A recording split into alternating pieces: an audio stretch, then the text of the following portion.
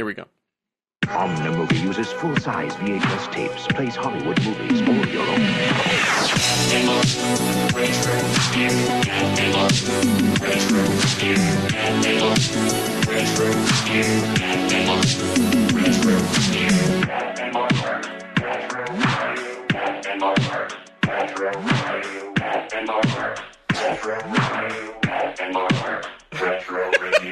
That really got you there at the end. Hello.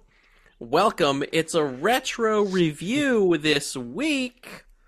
You are listening to the Matt and Mark Movie Show, and this week we are going to be reviewing the original Beetlejuice from 1988. And you may be saying to yourself, why would you do this? Twofold. One, we're going to be reviewing the new Beetlejuice next week, Beetlejuice Beetlejuice. And two, most importantly, the reason I wanted to do this episode, and I'm going to talk to Mark about this. Mark has never seen this movie before, right? Oh. Actually, when you said 1988, I was like, holy shit, this movie is old. Is it 1988? 1988. Is it? Because it was the year before Tim Burton made Batman, which was 89. So this was 1988, crazy. Dude. Crazy year for movies. 88, Die Hard was also 1988. Who Framed Roger Rabbit was also 1988. Crazy fucking year. Movies were really cool back in the 80s, movies actually. Were better. Those late 80s movies were the shit. They were better. But here's the crazy part is I think most people my age, our age, grew up with Beetlejuice. Like, saw the movie and remembered watching the cartoon. There was an animated series for a long time on Saturday mornings. I don't know if you remember that. And there was even a couple video games and stuff. Like, Beetlejuice was definitely a part of my childhood. So when I asked you if you had ever seen it and you said no, dude, it blew my fucking mind. So I am super curious to hear what you have to say about this movie. Oh, interesting. Yeah, well, here's the thing is, like, I do remember everyone else's fervor over this movie back in the day, because it's like, people I knew loved everyone I know from my childhood loves Beetlejuice, talk about it all the time. I never understood, like, that, you know, I guess, were they sandworms or something? The right? sandworm, yeah.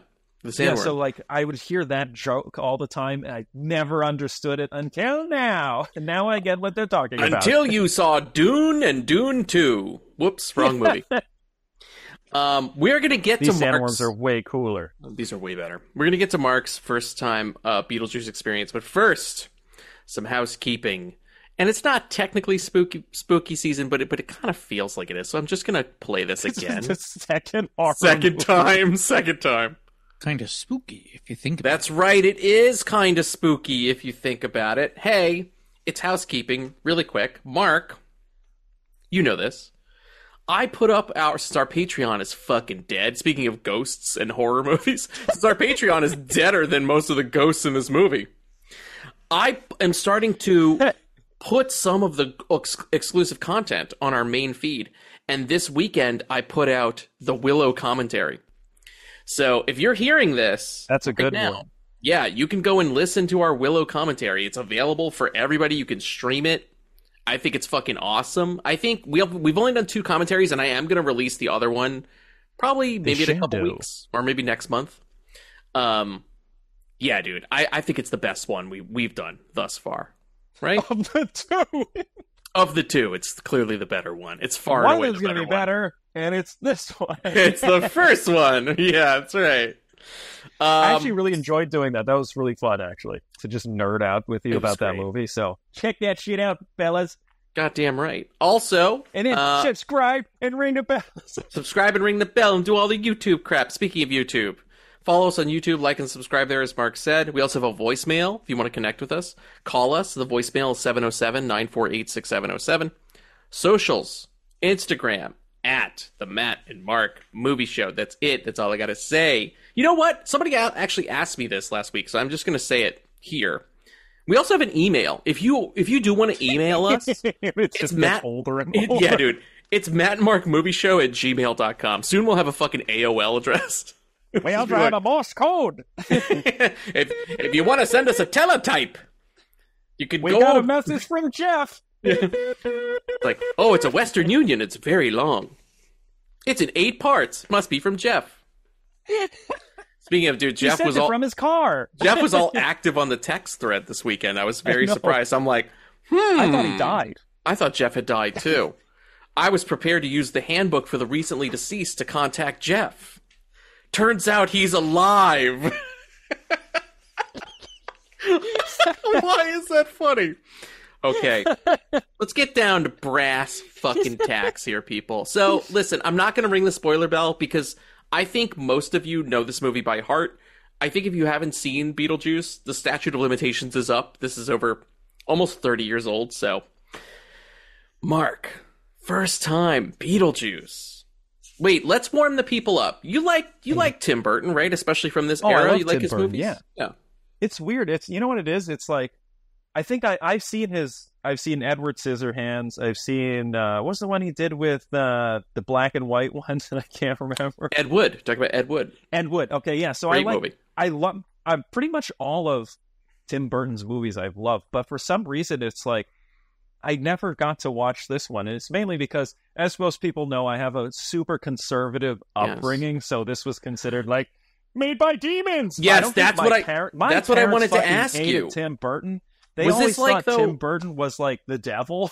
But because this is a movie that's predominantly about the afterlife and ghosts and demonic spirits, do you think is that the chief reason they were like, fuck no, you're not watching this?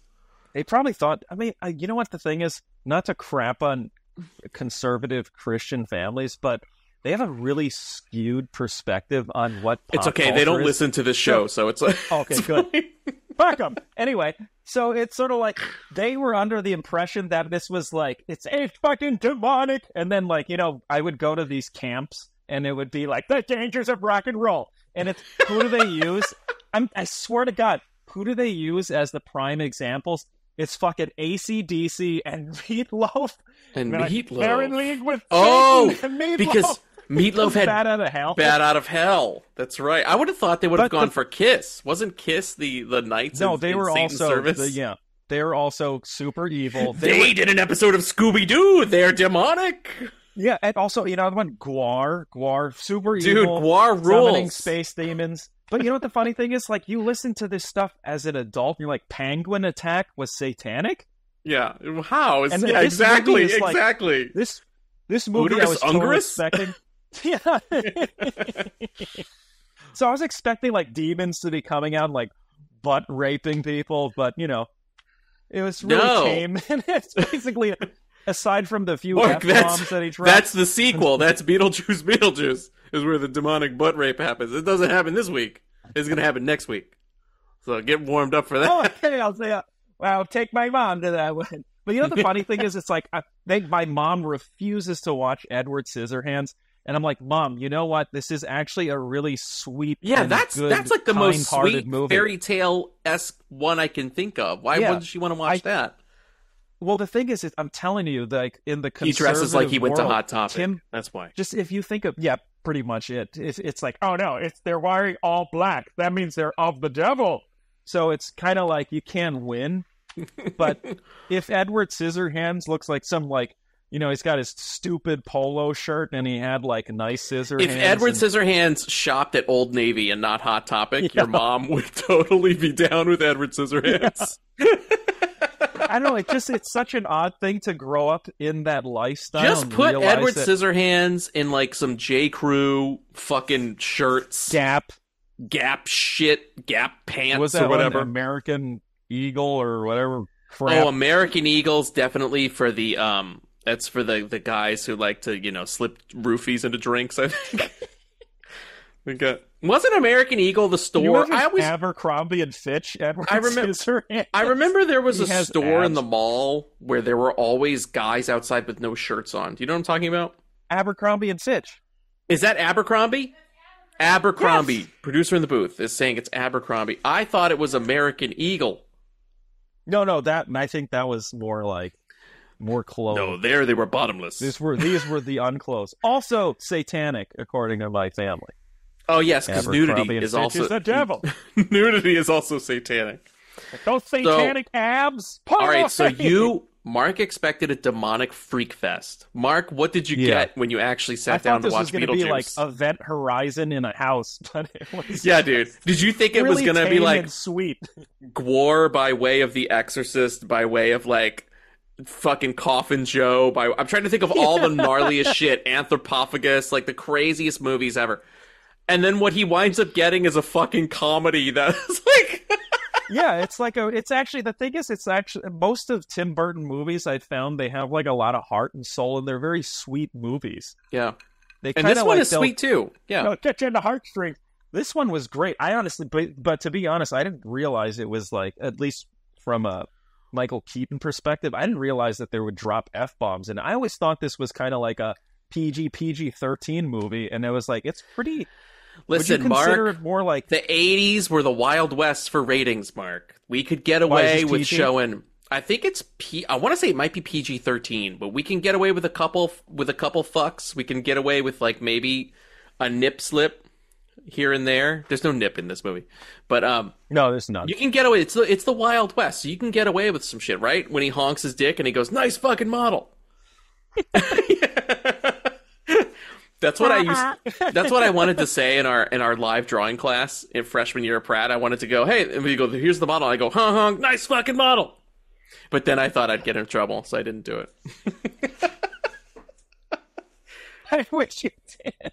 Then you have to sit there for 6 hours with this naked person while you pretend to draw them. Dude, the one thing I remember is just like sitting next to you drawing, and it was just fucking hilarious. Oh my god. Mark would draw, was just so flustered. Mark would draw these technically amazing, true to life, photoreal sketches, beautiful line work, the edge of a bosom, and mine was like a stick figure with 2 giant boobies. And I would be in and I was trying! No, you know what's crazy though? In my closet, I have some of your drawings. I saved some of your sketches because they're awesome. You're like, one day I'll sell these as smut. This smut will pay for my ticket to Beetlejuice.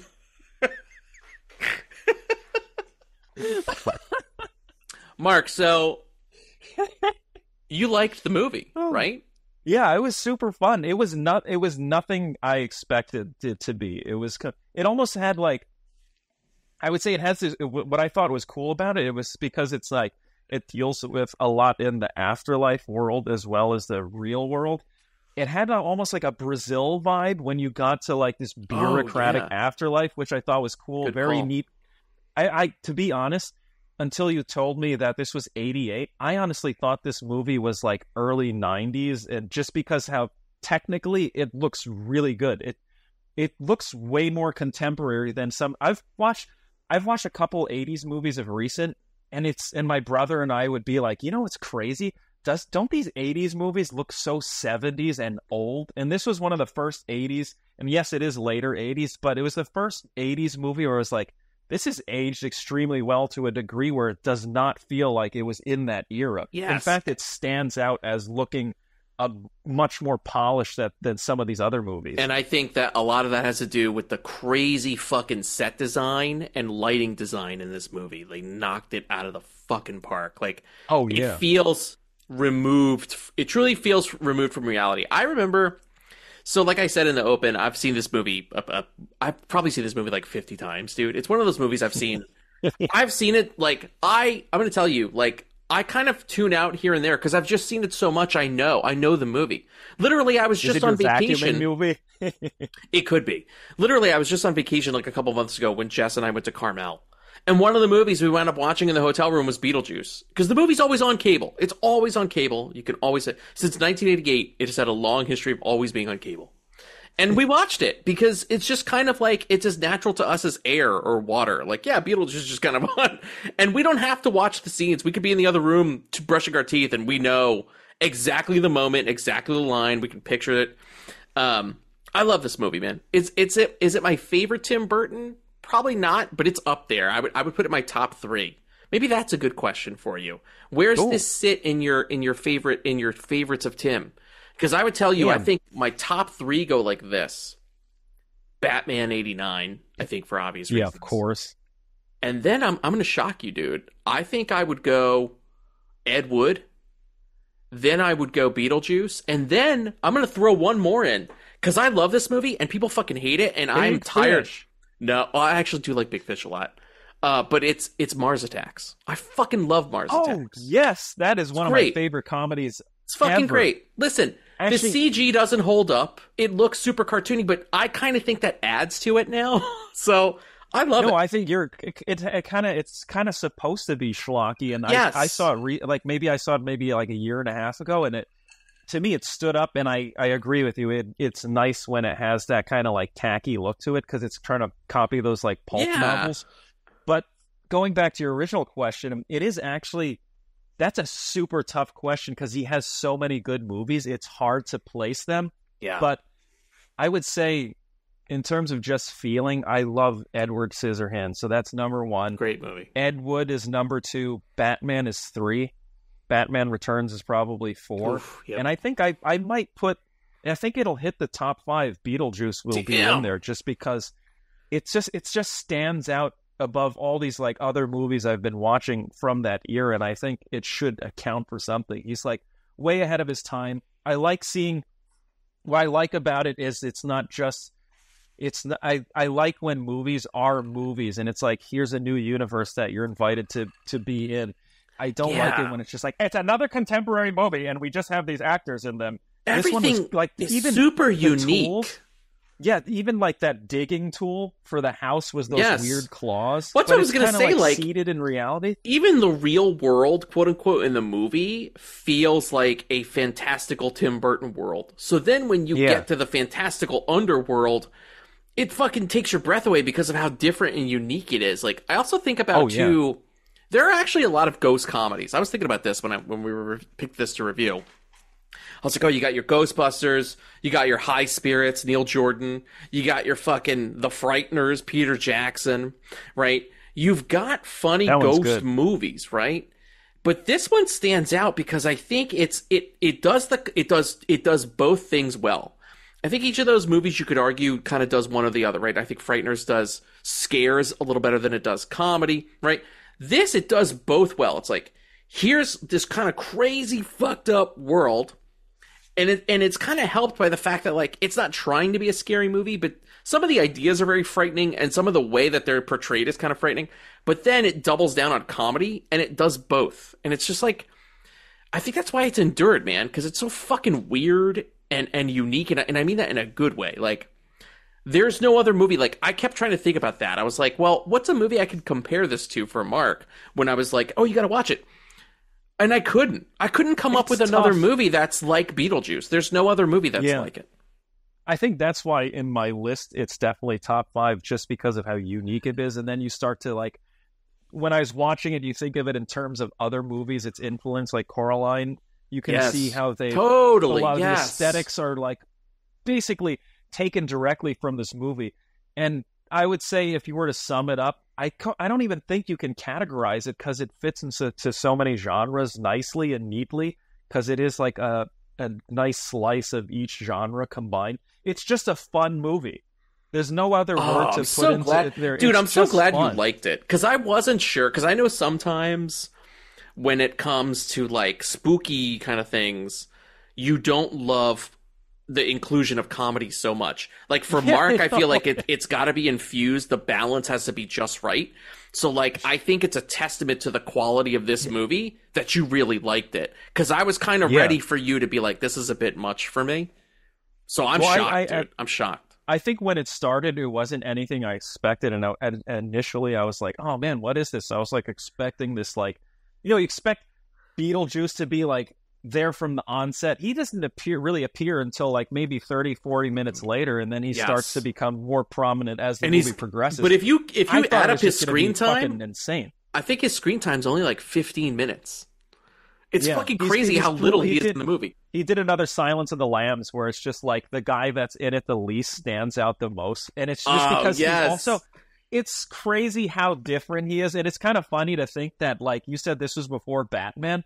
It's crazy to me to think that he went from this like zany, goofy version of Michael Keaton that like you don't see in any other movie, and then next he's in this like way more serious role as Batman, and he pulls it off, by the way. Yeah, he does both great. Of these, he's awesome. Yeah. I didn't realize he was that good in like a comedic role.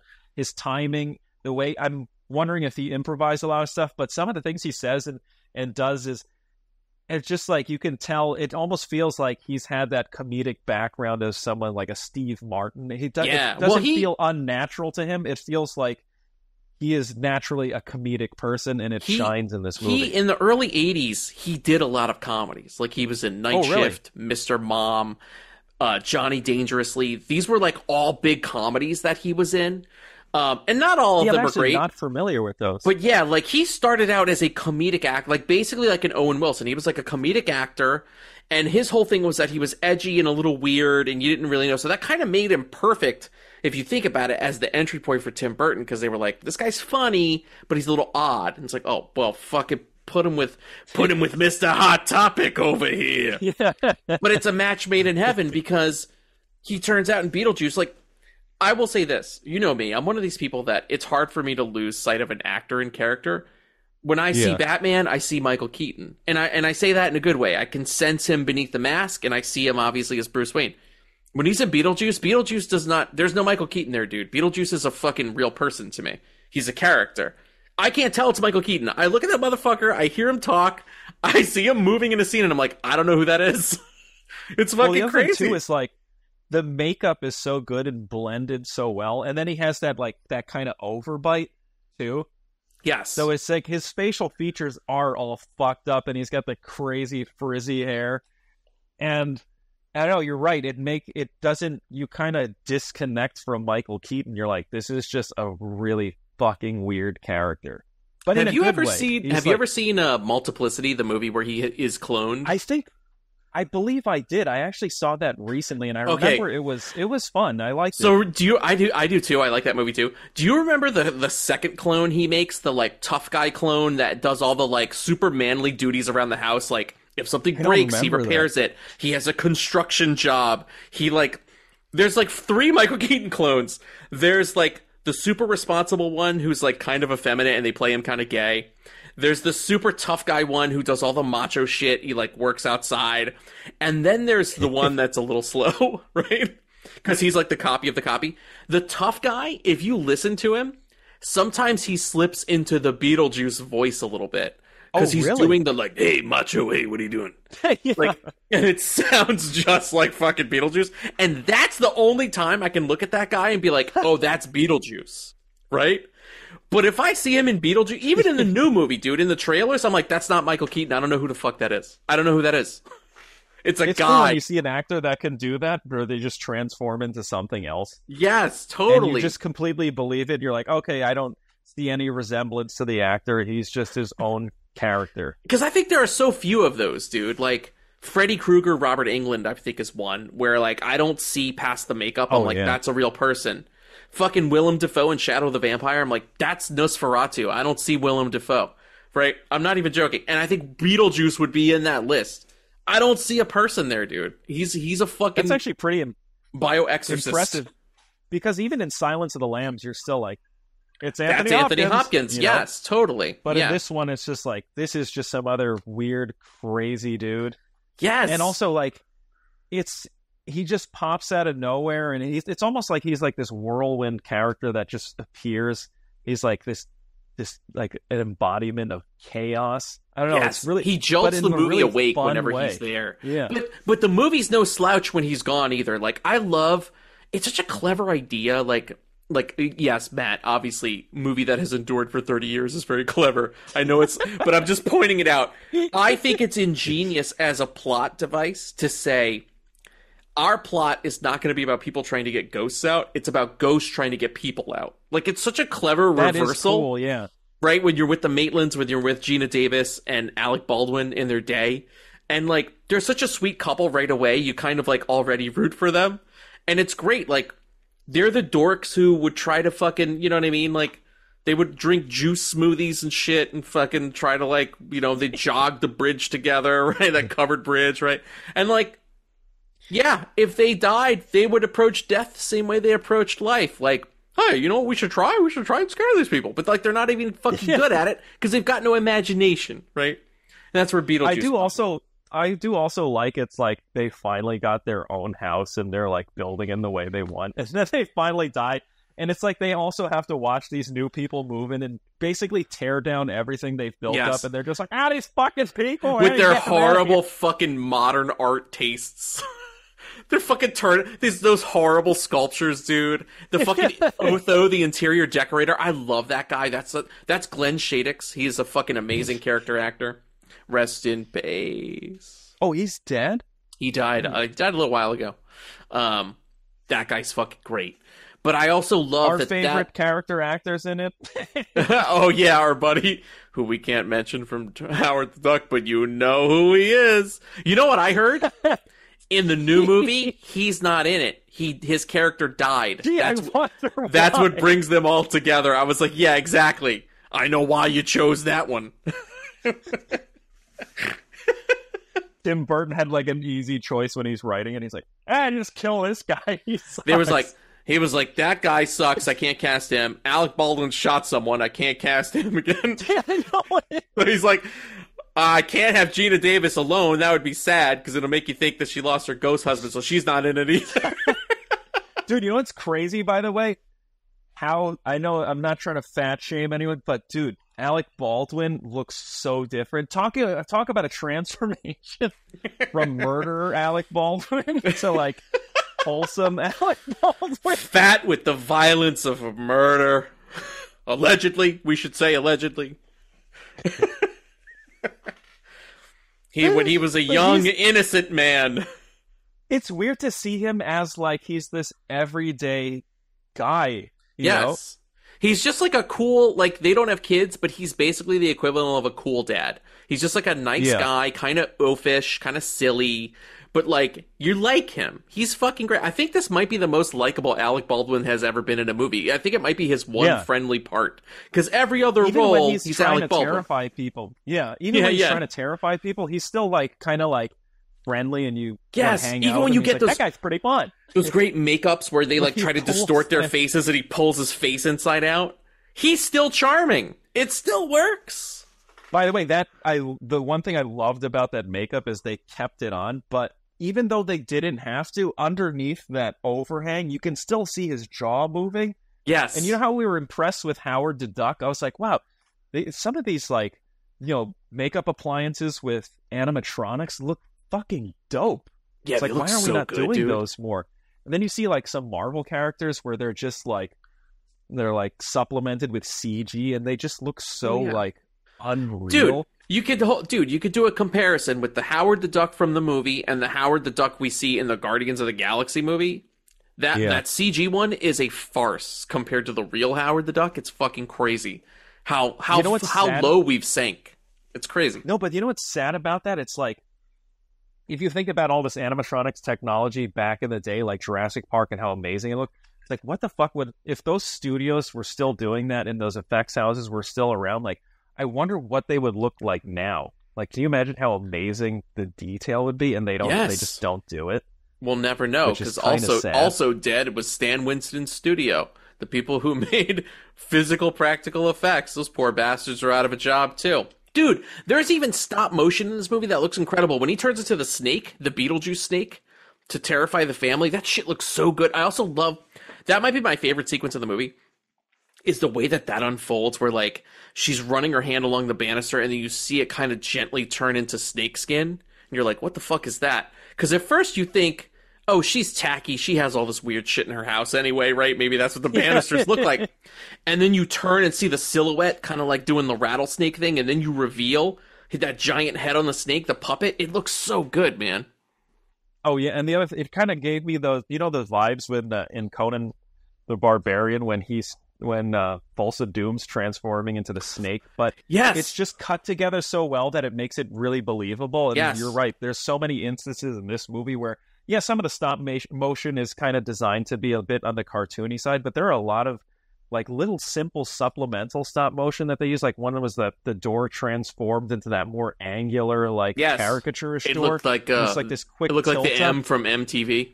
Yeah, but it's like it's like such a cool, neat way to do it, and it like because it is physical, even though as exaggerated as this world is, you still believe it just because of everything like the actors can touch and interact with. Yes. And it just looks beautiful. It's really colorful. I love the color palette in this movie. There's like, you have the underworld color palette and it's like really gritty, and then you have like it's very bright. The greens are very saturated. Yes. That house is like right on top of the hill and it's like this bright white. Oh, it's like it like makes you want to be there almost. Yes, dude. Could you I could live in this movie. Either one. I could live in the town or I could live in the underworld. Like, both look beautiful to me. The only room I don't want to set foot in is that's the Lost Souls room, where the people are like, and they're like floating up. I'm like, dude, that was legitimately terrifying. Yes. It's also that concept when because they also say it's like this. That's basically where the ghosts die. And it's like, oh shit, they can die too? Yes. Also, it's like a really creepy, some of the effects dark appliances, like Juno, the caseworker who has a hole in her throat from smoking, like that's how she died, and you could see the hole, and she puts the cigarette in it to puff. That's a fucking amazing effect. The other effect, when he's in the waiting room, the guy that always grosses me the fuck out is the guy who choked on the chicken bone, because you can see it cartoonishly poking horizontally in his neck, jutting out. Dude, that kind of made me laugh. Yeah, that guy makes me laugh. To swallow a bone in that direction and for it to lodge like that. It's so good. It's just like a funny joke without even having any words. Also, the other thing that was funny too was like, just like, I know it's a really dark joke, but all those like football and those like sports teams that they always die in plane crashes. Coach, what are we gonna do? I don't think we made it to the game. Dude, I like that is so dark, it's so but good. It's still funny. Dude, you know what's dark is the fucking guy who's also in the waiting room that's burnt to a crisp. He's like, "Hey, how you doing?" The guy that looks like a pile he's of just ash. Like on the other side. Yeah, that guy. And the other one that was creepy, the dude that hung himself, and he's just like, but he's got papers in his hand, and they just the guy who's really flat. Down. And he's like, "Hey, how you doing?" "Yeah, I've been feeling a little flat." Oh, that the guy that got run over by the car? Yes. He's got the tire treads across his... Yeah. That guy always grossed me out as a kid. He still grosses me out. The flat man. It's so fucking weird. But that effect of him going through and then it turns to the side and he goes through that slot was really well done. They slide him through like a fucking piece of paper. It's so wonderfully realized, man. And that's what I love, too, is like the simple idea of like, okay, we have all these cool otherworldly, underworldly ideas. Let's turn also those into gags and jokes, right? We have the flat guy who has the line where he's like, "I'm feeling a little flat." But you can also do the physical gag of him sliding through the crack. It's awesome. It's all kinds of jokes, man. Spoken, verbal, physical, sight gags. It's like, it's a fucking treasure trove of shit, man. It's also very, like, has a bit of a slight slapstick feel to it, which I always enjoy. Oh, 100%, dude. Especially when his, like, the shit that I always think of, slapstick is a great word for it. And also when it's in horror, although it's not technically this, but when it's in horror, I learned a new phrase that I love a year ago. It's splatstick. So if you're watching like Reanimator or Dead Alive, Peter Jackson, like these movies that are super gross, Evil Dead 2 kind of counts, but they're also funny, they call it splatstick, which I actually think is kind of amazing. This one isn't as gory enough, I think, to constitute a splatstick, but I'm going to stick it there because it works. I was actually surprised at how unviolent it was, because when you read and see things about it as a kid, you kind of picture it being a little more extreme, and it's really tame. It's the perfect level of violence that you would want in a fun movie. You don't want it to be over the top and like disgusting, but when he pulls off his head and some other stuff, it's gory enough, but it's not gory to a degree where you're like, The only violent thing I can think of is the sandworm. Anything with the sandworm, when it crashes through, when it eats them, when they're riding it, like, that's really it. The rest of the bits are more played for I know. It's because I'm drinking. I'm having a ginger ale and Tito's vodka. Oh shit! You're back to the booze. Cheers, Back buddy. to the booze. Cheers, brother. Yeah. I can finally have booze. Dude, you know what? And just in time for HHN. For HHN. Have those cocktails. Dude, those cocktails are so goddamn good. I can't wait. I'm ready, man. I'm fucking ready. There's a Ghostbusters Frozen Empire cocktail that looks like a frozen drink with a marshmallow top on it. It looks so fucking awesome. Yeah, I want that thing. All right. First, here's the other thing. I've heard, I don't know if this is true, but I've heard that the new movie is also trying to stay away from CG as much as possible and embracing the physical effects side, just like the original did. And I have a friend, I'm not going to name him. I have a friend who's actually seen the movie. He saw the movie a couple months ago because he's been working on marketing for it. And he confirmed it for me on text. He was like, yes, the movie is majority physical effects. Like, it's either stop-mo or, like, physical effects appliances. There's rubber stuff. He's like, you're going to love it. So, I'm very excited about it. Awesome. By the way, does the new one have a pretty big budget? Like, it's been that's a long-ass time to do I think it has a big budget. Dude, wait, this is going to blow your mind. So, I was doing a little research for this episode. The budget for Beetlejuice, 1988, Mark. The budget for Beetlejuice, Mark's eyes are going to pop out of his head. $15 million. 1-5. Holy shit. Supposedly, their VFX budget, $1 million. They did all this for $1 million. That's it? This is a full special effects movie. Everything is special effects. Like, every shot is an effects shot. Yes. $1 million. They made it for insane. $15 million, dude. That's it. Wait, how the fuck did they do that? That's I don't know. crazy. I don't know. Some of those sets are freaking massive, too. I'd have to think. Plus all the time for doing, like, stop motion as well. The stop-mo, all the physical sets, all the sets that have to be built, all the physical makeup applications, all the big effects and opticals, all of your stop motion. It's fucking crazy, dude. For $15 million. To be honest, though, but think about how smart they were doing it, because a lot of it has to do with the miniature town that he's building. Yes. So when they do go into the miniature set, they can still use miniatures for effects, and it's believable. Like when he's driving the pickup truck to crash I love that. Yeah, it's I love just that. like it's basically a toy car that they push on this overhead. So it's really, and it looks great because it fits into that realm. So a really smart way of doing things, and I guess it makes sense now, because if you had that little, I mean, like $1 million is nothing for effects, especially when you have a movie that is like, how long is this movie? And every shot is an every shot is essentially basically an effect shot. Yeah, it's fucking crazy, dude. I honestly thought it would be like at least 20 million plus for the budget, 20, 30. No. But 1988, like... $15 million. They treated them, Warner Brothers treated this movie like the fucking redheaded stepchild. They were like, we don't know what you're doing with your perverted ghost movie. Here's $15 million. Get out of here. Did this movie... Like, look what they got. But was this movie like, is it one of those struggle to make stories, or was it... No. Apparently, like, once they got going, it was all good. It even made money out of the gate. It was a hit. It wasn't like a cult movie that got discovered later. It has cult status, but it started life as a hit movie. So wow, that's pretty cool, actually. Kind of an interesting road for a cult movie. It doesn't happen often, but it happened here. And crazy that the sequel is how many years later? Like 26? Almost... 26. That's fucking insane. Yeah, 26 years later, dude. Isn't that fucking nuts? Wait, so besides Michael Keaton, who obviously is amazing, were there any other people, members of the cast, that blew you away with their performance? Was there anybody that stood out to you? I mean, I think I liked all of them, and I'm trying to think. I mean, I think they're balanced really well, so I enjoyed the whole cast, and maybe it sounds like I should probably pull up some of their names so I know who they are. I think my favorite person is Otho. I love Glenn Shadix. I just think that guy is so unique and weird. That's another Tim Burton find of the century, is that fucking guy. Like, where the fuck did that guy come from? Great.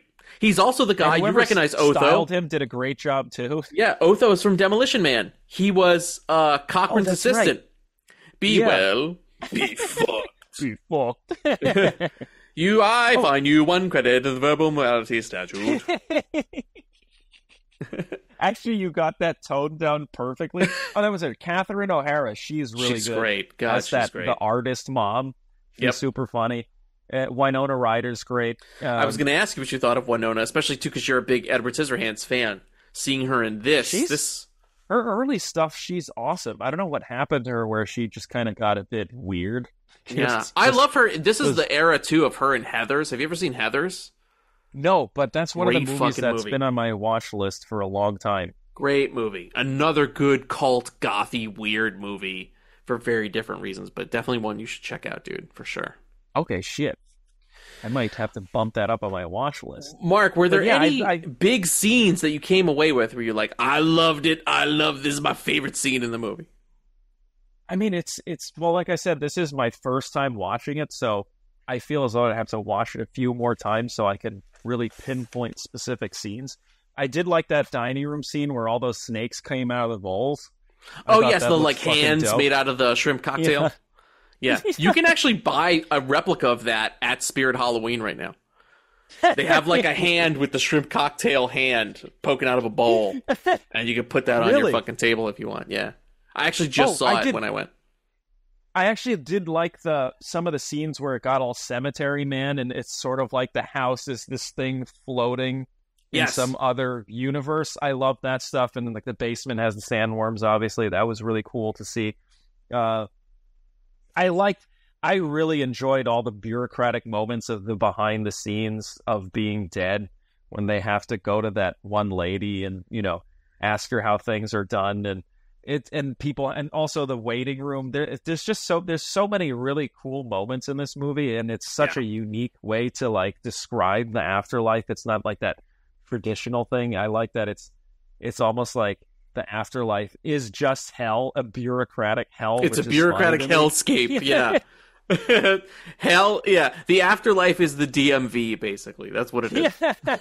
Okay, so I think this question's actually better for you then. Like, what to you are your favorite scenes since you've seen it so many times? Oh, man. Which ones still stand out for you? The things that still stand out to me are the waiting room, him turning into the snake, and more than anything, I know the big famous bit. Everybody quotes, it's showtime, right? But to me, the biggest, craziest thing that always sticks out to me, no matter how many times I've seen it, it's the way that the Maitlands look when they raise them up in the seance and they start to age, and then she's like, what's wrong with them? And his, like, fucking jaw falls off. That shit has haunted me since I was a kid. Even now, I still find it disturbing, although I kind of get balanced out, like, when Gina Davis is kind of okay, and she's like, Beetlejuice, and he throws the zipper, and she's got to unzip and talk through the zipper and say, Beetlejuice! Like, that effect looked dope, though, because awesome. She actually unzips it. Oh, by the way, going back to what you were saying about his jaw falling off, it was also really cool when it's first revealed they hold each other's hand, and the one hand just starts to crack and crumble, and you're like, oh, shit! It's fucking horrifying, dude. That shit is horrifying. I think that's the one moment where you do feel like something bad could happen to the two of them. Yeah, that's where you're truly worried for the Maitlands. But I think those are the big scenes. I mean, I like all the classic stuff. I like Lydia dancing around to Harry Belafonte. I think that stuff's great. There's a reason I think that stuff is iconic. But like those weird little moments, the Lost Souls room, the Maitlands aging and his jaw falling off. That's the shit, for whatever reason, that's like the first shit I think of when somebody's like, oh yeah, you go to a site about Beetlejuice? I think of that weird fucking shit. Like, Winona Ryder dancing around is like 10th on my list of things that I think of when I think of Beetlejuice. But yeah, I love this movie, man. I mean, I think it's a classic for a reason. It's one of the best Tim Burton movies I think it's one of the best movies that guy's ever made and probably will ever make. And I'm excited to see the sequel, man. I'm going in with reserved hopes because we've seen this before. We've had Anchorman 2, Dumb and Dumber 2, Super Troopers 2. We've had big comedy sequels to movies that were giganta hits that have become cult classics. Like, I'm a little scared because I feel like that curse, it's hard to break that curse. But I think the trailer for this new one looks really cool. And I'm also psyched some of the new people they've brought in, like Willem Dafoe is randomly in it, so that'll be cool. Yeah, I know. I'm actually excited for some of the new cast members. And I'm excited, too, just to be a fucking jerk. I'm going to a fan event. I'm going to an early access event, so I'm actually seeing it the day after tomorrow. I'm going. Shit. Yeah, me and the producer in the booth are going to get to see Beetlejuice early. So I'll actually be seeing the movie way early, and depending, I might actually see it again before our review. But yeah, I'm going day after tomorrow. And I should tell you, this is a good time to announce it. We're going to have a guest for Beetlejuice, Mark. Returning to the pod, Dasein, the artist known as Dasein. It felt like a good time to bring him back so that we could apologize for canceling the Patreon. I'm so sorry for 12 Angry Men. So, yeah, we're going to talk about Beetlejuice with Dasein next week. Be here. That'll be super fun, actually. It'll be nice to hear his take on a new movie like that. It'll be fun to hear his take on a super silly movie, because that's also the fun, I think, of something like Beetlejuice. At its heart, it's a silly movie. And Dasein, we know, is a guy who likes very serious movies, so it'll be super interesting, I think, to hear his take on what this is. I thought this was Tar too. That'd be fun if you just put that on the invite. He's like, hey! Yeah, I tricked him. But I mean, okay, Psych! So there's one thing actually that I did appreciate about this movie, as zany as it is. Like, what I love about Tim Burton is he'll always put in, like, I wouldn't call it necessarily a heavy topic, but like a very human topic where she's so unsatisfied with her life that she's like, I wish I was dead so I could be with you two. Because they're, to a degree, the two of them are like her de facto parents, because her other ones are so far removed with their careers that this ghost couple is essentially her family. So I think it does. The good thing about Tim Burton is he'll always throw those things into his movies, so they're actually very humanized. So I can honestly see, like, Dasein enjoying stuff like that, though. Dude, that's actually a really good point, dude. You made me... You know what? It's kind of crazy. I know you love... I love hearing that you love Edward Scissorhands. I would not have pegged you to love Edward Scissorhands. That's actually one I think I've seen the least. I think I've maybe seen it twice. I don't remember it very well. I mean, I know, you know, he's landed in pop culture, but... I think I know Edward Scissorhands more from the jokes on, like, The Simpsons and The Critic and shit like that than I do from his movie. So now you're kind of making me want to go back and rewatch that. It's been a long time since I've seen it. That movie always gets me in the feels. It's like a really, especially Vincent Price, and I don't know. I love that movie. It's been in the news. It's been in the news lately because Tom Cruise. Oh, really? Because Tim Burton is in the news because of Beetlejuice, and they were talking to Tom Cruise, and they were like, "It was revealed before Johnny Depp was cast. It was to be Tom Cruise as Edward Scissorhands," which is true. And the reason he's not in the movie is because it was revealed that Tom Cruise had all these questions for Tim Burton, like, that he couldn't answer. Like, he was like, how does he use the bathroom? What? No, I'm not kidding. That's the one that always comes up. He's like, how would I use the bathroom? Why am I like this? And Tim Burton's just like, because it's a made-up thing. I want you to just act like this guy. And Tom Cruise couldn't wrap his head around it. Yes, and he couldn't and because he couldn't answer the questions, Tom Cruise backed out. And we got Johnny Depp, which actually wound up working out for everybody, I think. What if Tom Cruise did it, and he did it as, like, a method actor and chopped his own dick off?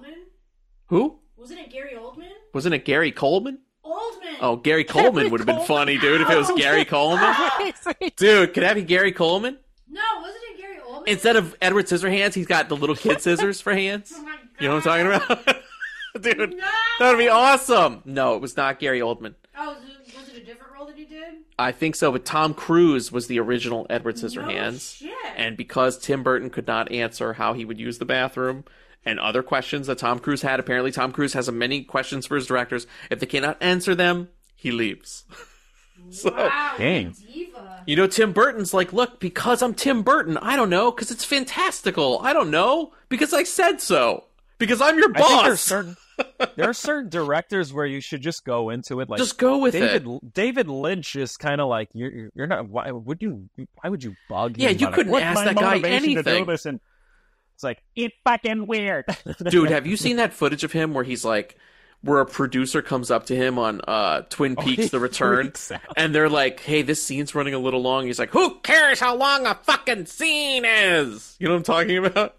Wait, let's see if I can find that. In the comments section, when I saw that, everyone was shitting on David Lynch. And I was just like, don't you? This guy's a fucking artist. Leave him alone. All right, here we go. Don't interrupt his shit. Yeah, don't interrupt David Lynch, you psychos. Mark, let's watch this clip. Cut the time down. I love What is this with everybody? No. What is it? Really? me. Why? I'm serious. Fucking A, man. It drives me nuts. Who gives a fucking shit how long a scene is? Okay. Now let's see here. You want to cut the time down. Who gives a fucking shit? Holy crap, that's funny. You know what's the best part about that? He's complaining about it, and then it's been clipped into this really short form media on a phone, which is his nightmare. Wait.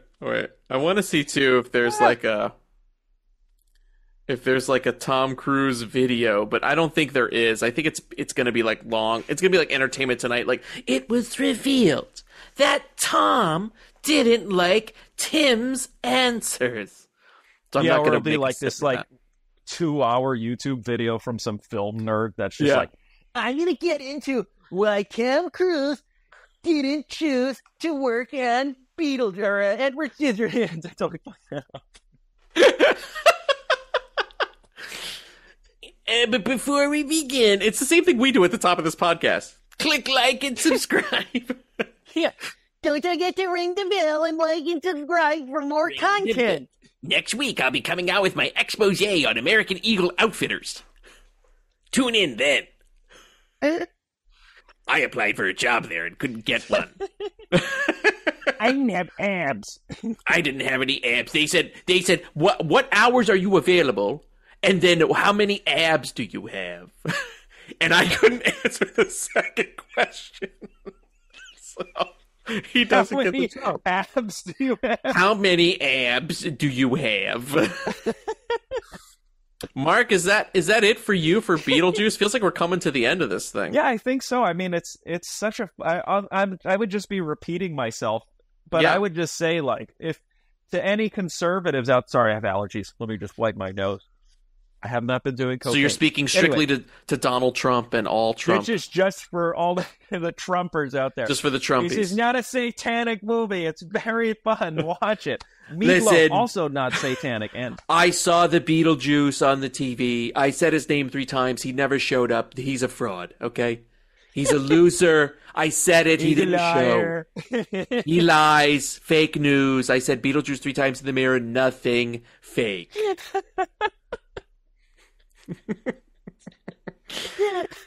Mark, you want to do some Rex, buddy? Man. Yeah, let's do it, Boo. Wait, you didn't have anything else to say about this goddamn movie? No, except that I think it's one of my top Tim Burton movies, and I love it. It's it's funny. I kind of not dreaded this episode because I was just excited to hear you talk about it. But it's hard to talk about movies, I think, in a meaningful way when they're this ingrained in your life. Does that make sense? It feels daunting because you're like, you have how the fuck am I going to review it, Terminator 2? How am I going to how am I going to say things that Roger Ebert has, you know what I mean? Like, just crazy shit. I'm like, I'm just going to tell you things you already know. Beetlejuice is fucking excellent. The thing is, it's like there's so few bad things to say about it, and then you kind of have this thing of like, we're a movie podcast. We should be more critical. We should talk about more of the technical aspects in it. What makes it a good... But some movies are just like, it's just a fucking fun movie. It's just and great, there's not really much else you want to get into detail about. Like, why would you want to like do a deep dive into a movie that you're already having fun with? So you might as well just praise it for being fun and just tell people to watch it. It's the equivalent of when somebody dissects a joke to tell you why it's funny, and it kills the joke. It kills the comedy. At the expense of killing Beetlejuice, we're just not going to dig in any deeper. That's it. We loved it. Mark, I'm so happy you loved it, man. Me too. I was pleasantly surprised after all the years of it getting bashed by idiots that Never watched it. Mark, That's why have you you- gotta watch stuff. Have you finally told your mom that Beetlejuice is not the satanic movie that she thinks it is? No, I have to. When she comes back from Singapore, I'll You gotta tell her. tell her. And then she'll have a heart attack. I love that she My went son to. is going to hell. I love that she went to Alien Romulus, but Beetlejuice is a problem. You know what's funny? So after Alien Romulus, by the way, the funny part of taking her to Alien Romulus is the guy that was checking the tickets. He's like, "Enjoy the gore fest," and I was already like, "Oh no!" You were like, "Oh So no!" At the end of it, I was like, "So, Mom, on a scale of 1 to 10, what would you give it?" She's like, 2. 2. Mark, she was so traumatized by Alien Romulus, she left the country. Yeah. By the way, I also have to apologize to the actor that plays the last alien creature. I was like, this CG nightmare piece of shit, and it's a real human. It's a real guy. So I apologize to that guy. I totally didn't mean that. There you go, Anyway, Mark. It's way better okay. now that I know it's a real person. You're uncanceled, Mark. No, thank you. Canceled. Haven't heard that in a while. Mark, we lift your cancellation. Oh, thank you. Let's do it. Mark, I'm not going to do what I did last week where I accidentally Oscared you and cut you off with the theme song. Here we go, Mark. Are you ready for Get Wrecked? I'm about to ask you a question. No, yeah. I'm gonna wreck it! Wreck it! Wreck it! Wreck it! Wreck, wreck, wreck I'm gonna wreck it! Wreck it! Wreck it! Wreck it! Wreck Well, I go on facts, not recommendations, but thank you. And thank you. No, I'm kidding. I used to say that on our Patreon, but it's dead. Wait, did you just do that out of habit? I did it out of habit. It's just like I launched right into it. Mark, how many Recs do you have this week? I think I got... Okay, hold on. I think I have to be a bit careful because I think some of them I may use for an upcoming episode. Save those. Save those. Well, I'll tell you this. I have 3. Oh, I have 3. This is perfect. Oh, perfect. This is perfect. So maybe what we'll do is let's just run through them. You want to start? What do you got, man? What do you got? I could do it. Well, I saw finally on the big screen Spartacus. And that was like one of the coolest experiences ever. The Paris theaters having this 70 millimeter Dolby Atmos big and loud series. So one of them was Spartacus. And even here's the thing is this movie is so good, even though I had I'm short, and everyone that goes to the Paris theater is like, it's in the rich neighborhood, so I guess they ate a lot of food when they were kids, whereas I didn't because I'm poor. So everyone there is like a 6'4" film nerd, and I was just like peering my head through these goddamn tree ends trying to see section this of this was the fucking subject of print. our text thread this weekend was Mark's terrible time at the Paris theater. So you had a terrible experience, but you still enjoyed seeing the movie.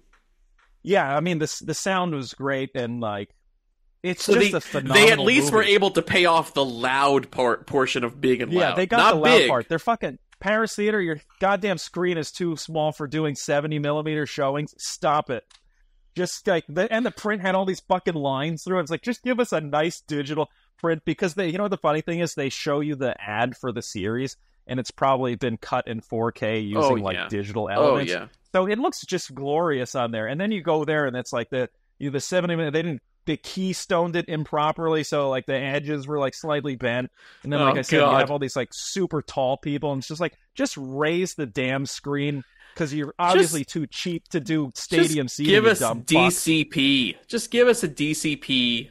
Dude, that's the big, and they're big and loud is the people. It's the giant people. That's what they meant, Mark. Yeah, they're big, and they're loud too, because it's some of these people are just it's, you know why it's loud? Because even if you're tall, some other taller guy or someone of the same size sits in front. So the whole, I swear to God, every time I've been to this theater, except with the exception of another movie I'm going to wreck, every time this happens, it's someone goes like this, they shift their body because they can't see around the other tall guy. But then the person behind them, you just hear, or so that you'll hear a chair shift followed by the sigh from the person behind them.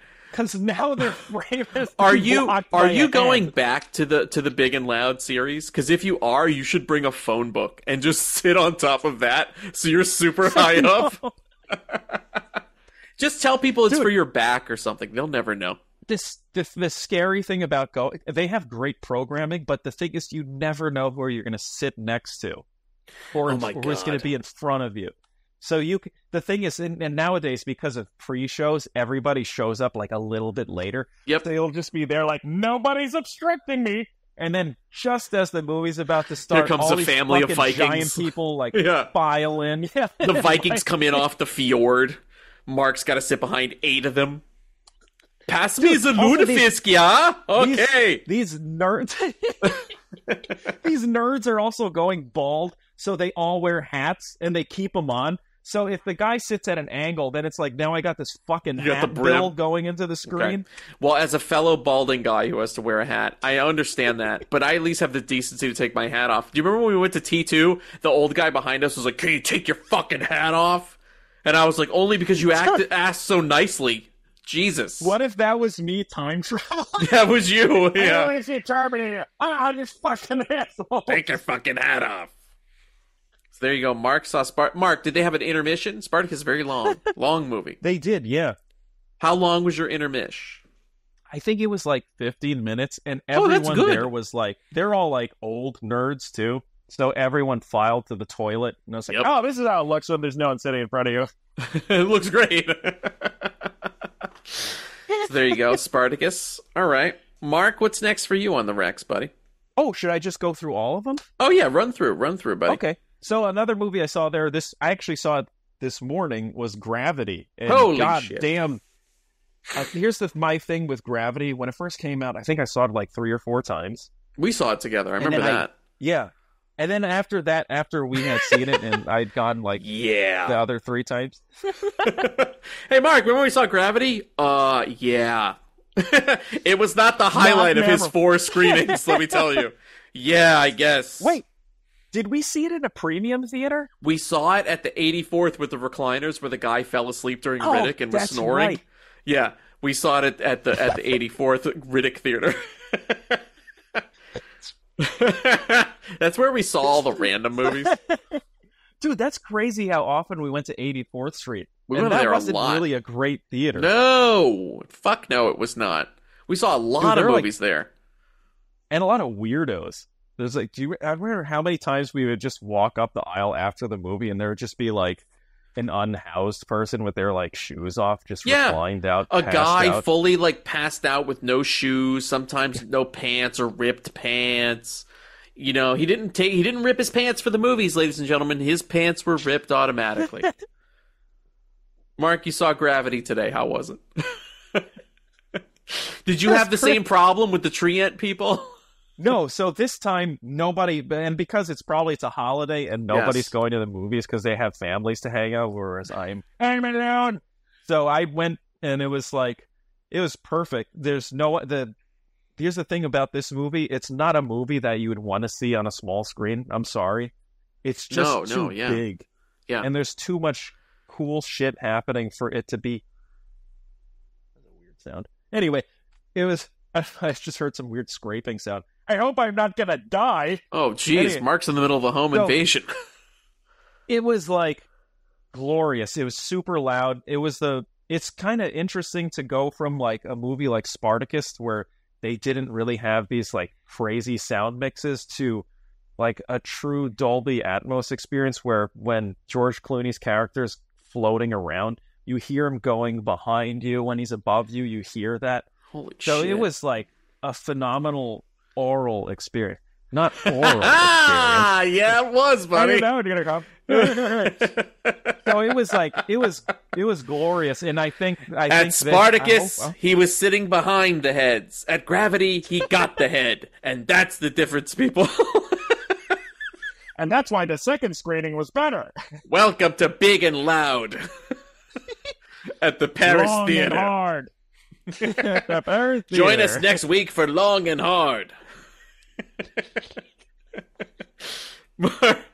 Mark, so wait, did the Paris Theater actually come through though with like the Atmos, Oh man, it's side of it's things? great.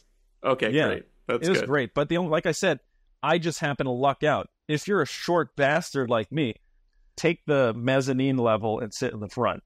There you That's go. your only option as Now a you short know. bastard. Now you know. Yeah. I've been in that theater too, so I know it is tiny. I actually went, the producer in the booth and I, when we were still in New York, we went to anniversary screening of The Breakfast Club that was attended by the cast afterwards. They had a Q&A. Damn. Jess and I didn't know. We just were there for the movie. We love The Breakfast Club. So we see the movie, credits starts to roll, and we're like, all right, do we want to get the fuck out of here? Let's go get dinner. We're starving. Lights come on.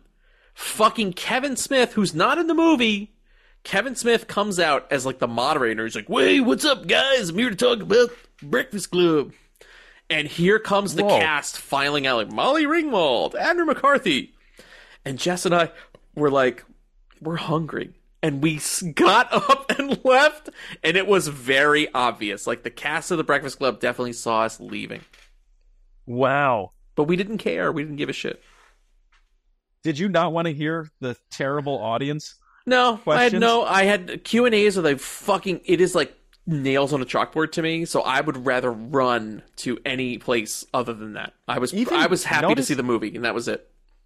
Even moderated, they're annoying. It's they're like, terrible. Another moderated dumb question. Yeah, terrible. All right, Mark, what else you got on your Rex, buddy? Okay, I think... Oh, actually, you know what? I have two more, but I'll go through them really quick. As you and I know, Frasier's on hiatus till, September? It's the next season's coming up for Frasier. So I had I wanted to see something with Kelsey Grammer in it, because this guy's fucking hilarious. And I just happened to get a recommendation from... It was HBO Max, and it was The Pentagon Wars, which is a movie they made. And it was pretty, it was just, a fun movie to have on, and you kind of, realize how stupid the military is and how wasteful they are at spending, and it's just run by a bunch of idiots. He's been in a bunch of random military comedies, too, because, you know what I thought you were going to say? I thought you was going to say you watched McHale's Navy, which is the other big comedy that Kelsey Grammer was in. It was based on an old sitcom from the 60s about, kind of silly shenanigans on a submarine, and he plays McHale. Oh, really? He's the captain of a I'm submarine. writing this down now. It's a comedy. There are all these silly people in it on board the sub. It's a really fun movie. Patton Oswalt is in it. Harlan Williams, the Rocket Man, is in it. There's a bunch of random people on his crew. It's a super fun little time capsule of a 90s comedy, McHale's Navy. Or no, I'm sorry, not McHale's Navy. Not McHale's Navy. I'm sorry, I fucked up. There were two. It's kind of like Volcano and Dante's Peak, right? There are two silly naval movies. There's McHale's Navy, I'm sorry, which was Tom Arnold. I wrote the wrong one down. The Kelsey Grammer one you got to write down is Down Periscope. That's his movie. Down Periscope, okay. It's called that Down sounds Periscope. Familiar, actually. Listen, I would watch Down Periscope first. If you like Down Periscope, and you want some more naval hijinks, then I would go to McHale's Navy. But I would not watch McHale's Navy first, because then you won't watch any of them. McHale's Navy, it's a serious downgrade, because Down Periscope has Kelsey Grammer and that all-star cast. McHale's Navy is led by Tom Arnold. So I'll leave you with that. Down Periscope, I bet you will like a lot, because you like Kelsey Grammer. Yeah, I do. So I will check that out. I wrote down the correct one this time instead of that other piece of crap. Just watch Down Periscope. There you go, people. I got it right. I've been drinking. I got my McHale's Navy and Down Periscope. That sounds like a mistake I would make. Shit. I know. Just leading you into Apocalypse McHale's Now Navy. is a great comedy. You're like, I downloaded McHale's Navy and I didn't see Frasier at all. Oh, whoops. I sat through the whole goddamn movie. That was the booze talking. Mark, what else you got, buddy? Okay, the last one is probably... It's cheesy. I like Aaron Eckhart. I don't give a fuck. I'll watch anything he's in because I think he's entertaining as all hell, and I find him enjoyable. I watched Chief of Station, which is another one of these. You know those action movies where they're like, we have no money. Let's just go to Eastern Europe. And they just fuck up Eastern Europe and leave. It's one of those movies, but it's fun. It's got a bit of intrigue, some good action. He's very capable. I wish his star would grow because I enjoy watching him. But yeah, it's just a fun little popcorn movie. You can watch it when you're like, if you're doing some... I know it sounds terrible, if you're folding laundry. It's one of those movies that you can have in the background while you do some sort of task and can kind of watch at the same time. Or like if you're eating a loud meal, it doesn't really matter because you're like, yeah, I crunched through this line. I don't care. It's fun. Yeah, it's like I can eat Doritos for this because when you eat Doritos and it's just drowns you can't hear anything. dialogue out. Yep. Can't hear shit. Can't hear shit. But it also means that it's a good movie because visually they tell the story, so you don't have to pay attention to that. I don't like this new trend of movie titles adding of where they shouldn't be. Like, there's a Russell Crowe movie called Land of Bad, which it should just be called Badland.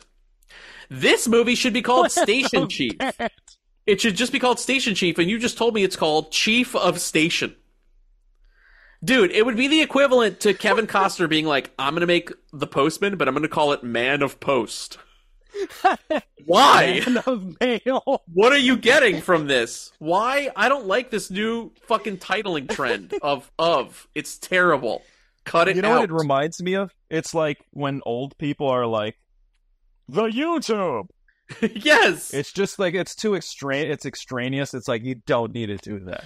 My dad still calls the internet the .coms. Well, hit me on the .coms. He does.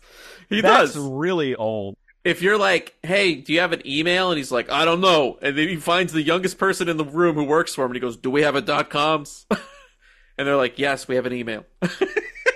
He hears the word. He fucking knows what it is. He just chooses not to. He's choosing to live in the 80s like a Cro-Magnon. That sounds like most dads. Mark, any other recs for you, buddy? I do. I know I said I had 3 and I'm adding 2 more, but this one is something that I introduced my... Mark's just going to keep... I've got about 12 more. I swear to God, it's the end here. I've got 12 more. Brian screams me. One day I'll make a rec. One day. Okay. I hope I'm not wrecking this movie to a degree where you don't want to see it, but I introduced my brother and friend to the Hidden. Fuck, man, that movie is just so goddamn good. It's my second time watching it, so The Hidden. Gotta watch that fucking movie. I gotta watch it. There's a lot of funny stuff I want to talk to you about that movie. I would love to force you to do a retro review of that movie, to be honest. It's on my list. Maybe we should... Fuck, okay. I got so much shit I gotta watch. I would consider it kind of like a horror movie, almost. Okay. I don't want to ruin anything. You should not, by the way, to the audience, to you, Matt, you should not read anything about this movie. You should not watch trailers. You should just trust me that this is a good fucking movie. It's nothing you expect, and it's also a movie that's ahead of its time. And once you see it, you'll understand why. Interesting. Okay. And I can't really go into detail because I will spoil things, so I'm done now. I'm officially finished with my recs. I apologize for adding 2 more. No, Mark, you can add as many as you want. Oh, okay, I got 12 more. Yeah. I got the Brothers Grimsby again. Brothers Grimsby. Ambulance. Yep, I knew he was going. Barb and Star. These are all the Mark hits. Don't think I forgot, motherfucker. I did Barb and Star. Bring ambulance. Mm-hmm. All right, here are my recs. I've only got 3. Mark, I texted you last night. I watched a movie called The Emerald Forest. If you don't know what this is, it's a movie by John Boorman, who is the guy who made Deliverance. Don't hold that against him. John Boorman. He also directed Exorcist II: The Heretic. Don't hold that against him. This movie is legit a masterpiece. I would put it on the level with William Friedkin's Sorcerer, which is one of my favorite movies ever. In terms of like when you know how we love like these like crazy jungle movies where it's like, how the fuck did they make this? How did the crew survive? How is this possible? These people faced hell, broke their backs just to give us these awesome scenes. The Emerald Forest is a movie that belongs on that list. Let me give you the premise. This is not a spoiler. This is the story from the jump. Powers Booth, who is amazing. Love that guy. Is like a deforester guy. He shows up in the Amazon with a crew to basically knock over a big section of the Amazon so that they can start like putting up a dam. That's what he does. While he's there, he's moved his family there. He has 2 kids. One of the kids is a little fucker who keeps leaving. Like, hey, I'm one of these kids that likes to walk off on my own. Well, when the little kid walks off on his own into the woods, he discovers like a native tribesman out of fucking nowhere who appears out of nowhere, and he takes the boy. And I'm not kidding. And then you think it's going to be one of these movies where, like, Powers Booth is searching for his son. He's losing his mind. He's obsessing. No, dude. It cuts to a decade later.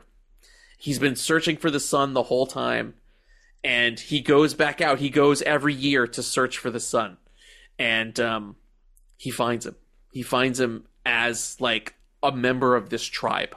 He's been fully assimilated into this tribe that has no connection with humanity. It's fucking the cover crazy. Art makes way more sense now. Yes. So like, basically, whiteies playing tribesmen. No, I won't tell you any more than that. I just wanted to explain why the white guy is dressed like a savage.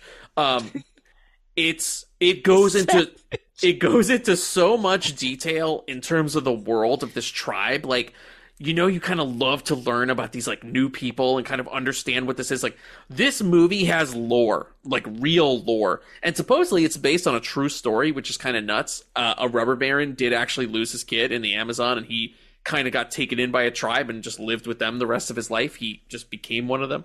But this movie does take some very interesting twists and turns. It kind of functions a little like an action-adventure movie. I don't want to say too much more because I just wanted to set up the premise for you. It's fucking awesome. I saw it because it was a blind buy.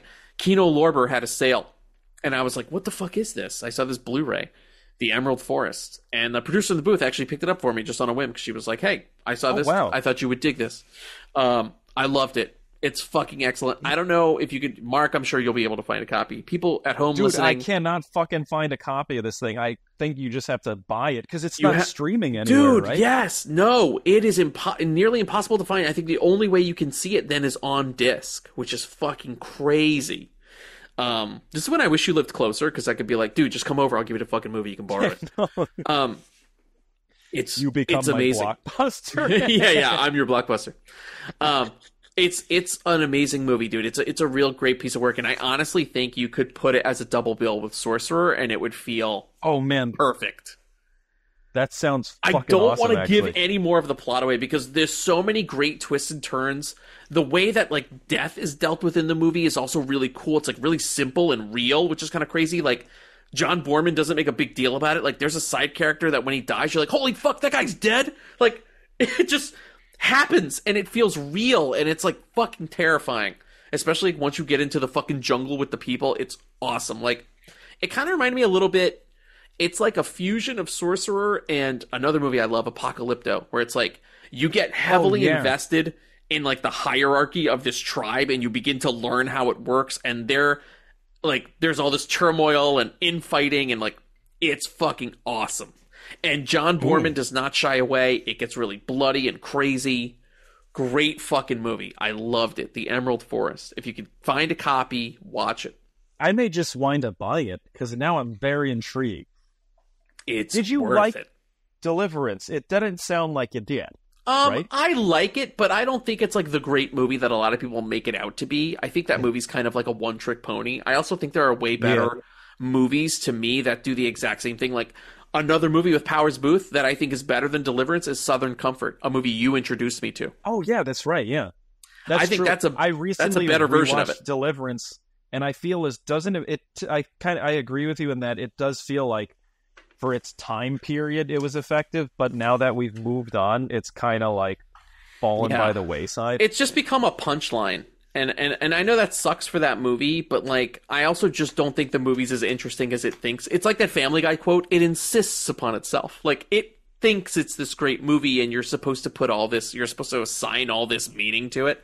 I don't. I just think that is, like, a very average movie. I think Southern Comfort is the better version of Deliverance. And Mark, thank you for introducing me to that. It's a fucking great movie. Of course, man. Next up on my list, Mark, you're not going to believe this. You can find this very easily.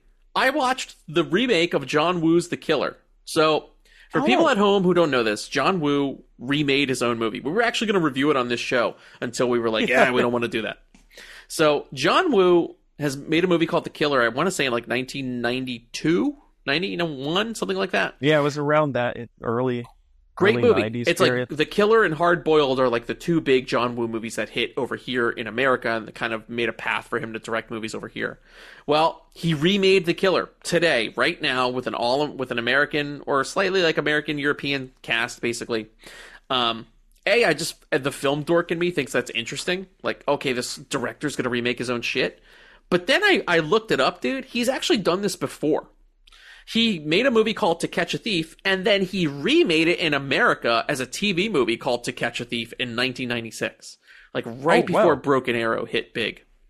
So he's got a history of doing this, which is really cool. I didn't know it. How crazy is that, dude? Not only does a director remake his own movie, he's done it twice now in his career. So I've got to think Hard Boiled's coming, right?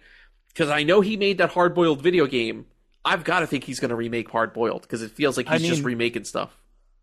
I hope that he keeps it in the line of like Silent Night, where he's keeping it gritty and dark and just lots of violence and physical effects. Like, and dude, the Killer has all of that.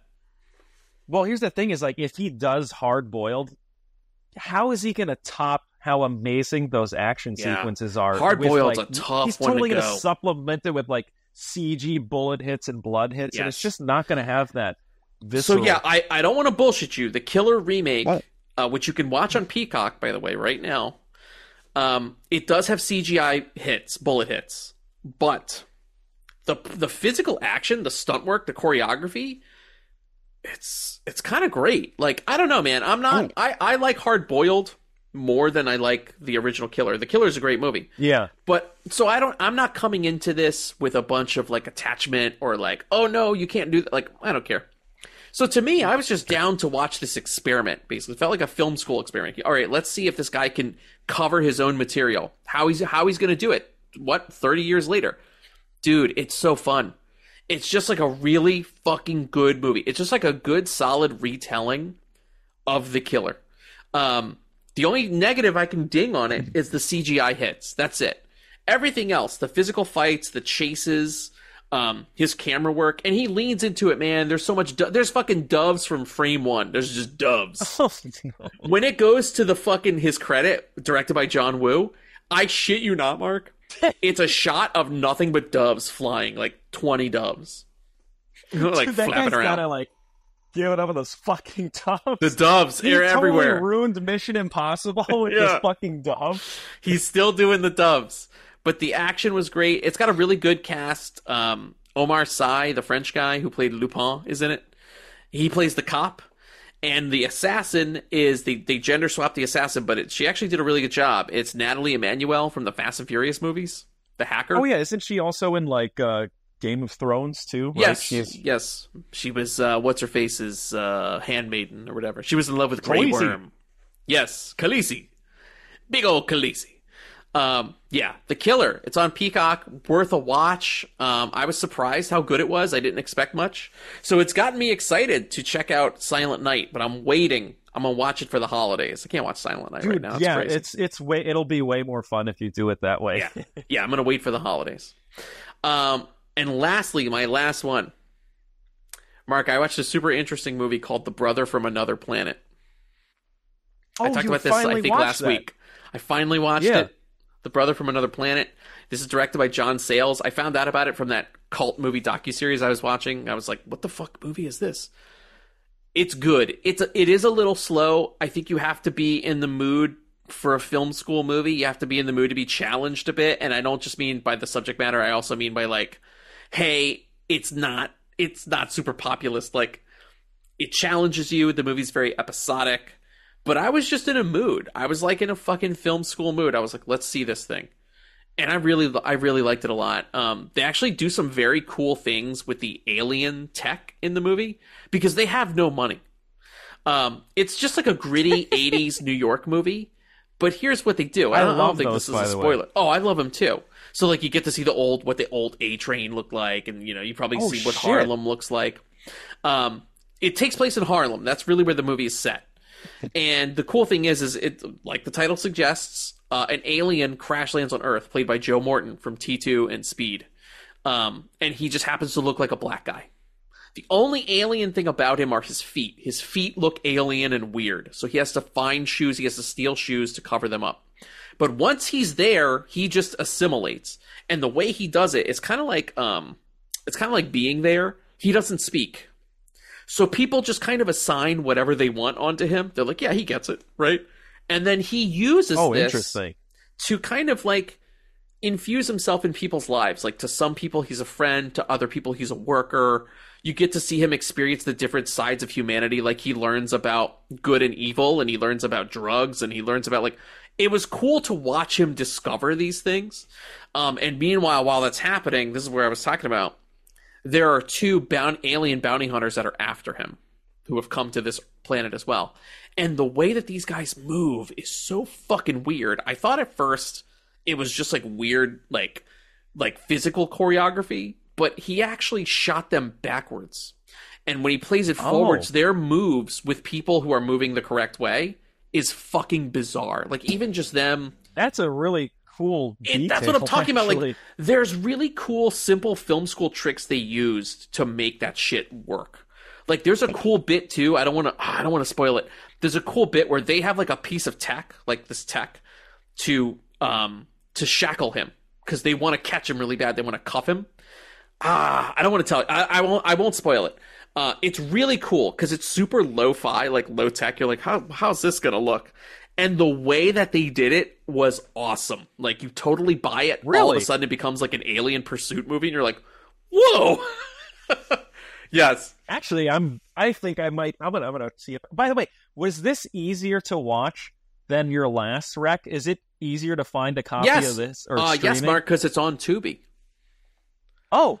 I watched The Brother from Another Planet on Tubi, and they have a good transfer of it. It's like a 1080p transfer. But look, this is a very low-budget movie from the 80s, so mid-80s, I want to say. So it doesn't have a great transfer to begin with. It's one of these movies, when you start it, there's no production shingle. It's like, with many thanks to this department, this country, finishing funds. Like, it's very official. You're like, am I supposed to see this slate? What is this? No, that's part of the movie. It's really cool, man. It's just very different, especially too, like, I think, not to be this guy, but like, I think different people will get different things out of the movie. I think if you are a black person, you'll probably get a lot more out of it because you'll be like, oh fuck, man, that's how I feel alien in certain neighborhoods, or I feel like I'm being looked at weird. And to me, I got some of that stuff too, because like, it felt very much like a movie about immigration, like what an illegal immigrant or quote unquote illegal alien feels like trying to assimilate in this country. Like, it's in the pretty hardest cool. city too. In the hardest fucking city. Yeah, his ship crash lands on Ellis Island. They're not being secretive about what it is they're trying to say. It's actually really. I appreciate those kind of movies. They're really cool. It's kind of like it helps you kind of understand things better because it's just a completely foreign. Like, it's, it's like an actual alien, but for some reason, because he's going through these things that humans go through, you're like, oh, now I get it. Yes. Which is the power of cinema, I guess. The power of le cinema. Yeah, dude. Cheesy? No, it's true. No, but that's actually true, though, what you said. It can be two things. It's cheesy and it's true, though, because it does make a lot of sense. Like, I would just say, be prepared, because it can be a bit challenging, especially if you're not in the mood. If you're like, this is a little more slower paced. Like, you got to be in the mood for a slower paced movie. You got to be in the mood for something challenging. And I will admit, there's one episode of the movie that I thought was like very slow because I could not understand the guy he was with. And I thought it was just me being like an old man. But I looked it up online, and many people complain about the scene. You'll know it when you see it. It's the scene when he hangs out with the Rastafarian. I had no idea. They don't subtitle him. I had no idea what was being said. He's the only guy not subtitled. Oh, my God. You're like, ah. And I was like, I don't know what's happening. Like, I understood what was happening, but it was clearly hinged on information he was giving him, and I had no idea what was happening. I had to, like, we're like, look up. and I cannot understand this. Yeah, I was like, I had to look up what people interpreted what that scene meant so that I could get a grasp on it. And I was like, okay. Here's a question for you, though. Is it supposed to be like that? Are you really not? Is it supposed to be kind of like, as much as this guy doesn't understand him, he doesn't understand this guy? Is like, or is it just? That's a good point. But he just like, that guy is bad ears. No, in the scene, I think it's just shitty audio. In the scene, he's clearly understanding what the guy is saying. So I think, because he's the cipher for us, we're supposed to understand it. I don't understand what's happening in that scene. I do like that it's not subtitled. It's not sort of like when you watch those reality shows and it's like some guy is subtitled because they have a slight accent, and you're like, Like, why is he subtitled? Right, exactly. Do you think people get offended, like, if they're speaking English, like, but they're, like, in Ireland, and they see subtitles, and they're like, what the bloody fuck? Dude, I think I would be if I was, like, say, for example, if it's, like, you know, they're like, hey, can we shoot with you? And you do the scene, and you finally do it, and then everyone else has no subtitles, and then you talk, except and for there's you. just, like, the yellow words. You're like, fuck! No one knows what I'm saying. Nobody understands me. Yeah, dude. Yeah, Brother from Another Planet. It's on Tubi. Yeah, I should say, so Brother from Another Planet is on Tubi. The Killer remake is on Peacock. Emerald Forest, I'm sorry to say, is only on disc. So if you want to find that, you got to get the disc. And from my research, it's also only on disc. From Mark's word on the street, Mark's search on the street, it's only on disc. That's it for me for the Rex. That was really fun. Those are some good-ass Rex, bro. Hell yeah. I actually want to check out all of those now. I know. I really want to watch The Hidden now. Maybe I'll try and catch that tomorrow. Dude, you will fucking love it. I can't wait, because I've Trust me. heard you talk about it on the show before, so I know it's, like, really good, and I could tell by the way you're talking to me about it that it's gonna be good, because you are being very guarded about how you're talking about it. Yeah, I don't want to say it's good. Yeah, I'm serious. Don't try. I know if you like doing research and finding out shit, just fucking do it after the movie. After the movie. Okay, I'll do it after. The one thing hidden about this is it's a hidden gem. Thank you. The only thing hidden about this is my IP address when I illegally acquired the movie. I knew that would get you. That's why we are sponsored by NordVPN. Nord. What the Nord? Avoid Is it one of those the Nord. stupid ones? There's Nord. Surfshark. Surfshark's the other one. Welcome to Surfshark. VPN. You can watch Netflix in Ireland, where they have to still subtitle people even though they speak English. Mark, next week we will be reviewing Beetlejuice Beetlejuice. We will be reviewing it with friend of the show, special guest Dasein. Very talented musician. Very talented guy. He will be here. We'll have to tell him what we thought of 12 Angry Men. Oh shit, I better watch that. Just say it's good. I'm just going to say it's good. Tony listens to the show. But I watched it. He's going to hear us. We've talked about it already. We reviewed it on another show, and last week we brought it up, and we both were saying, yeah, it's good. I don't know what else to say. It's good. I was very blown away that one juror was the fucking grandpa from Problem Child, but it was a young version of him because it's the 1950s, and I was like, oh my god, Jack Warden is in this movie? You know what I'm talking about? He's the guy on the jury. He's the guy on the jury that wants to go to the Yankees game. That's Jack Warden from Problem Child. I've only known him as an old man.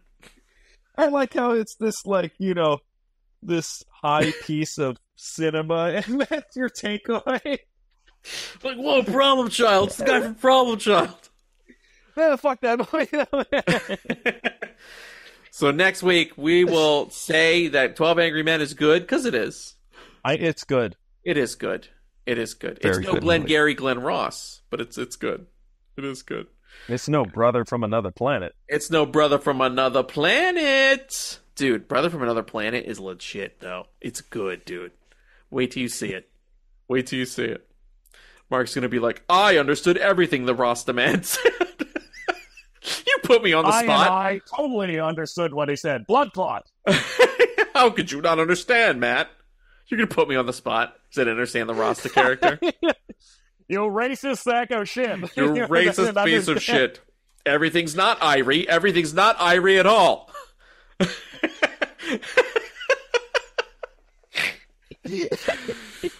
That's it for us, ladies and gentlemen. We're out of here. Peace. Peace. I feel it.